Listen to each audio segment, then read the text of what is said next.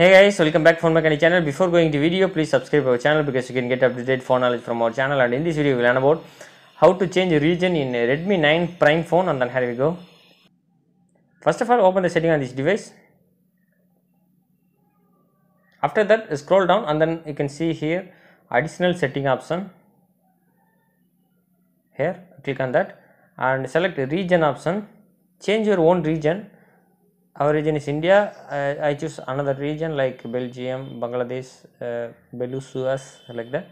I choose now Belarus. If you want again India, type in search bar India or search in here India. Change our region from here.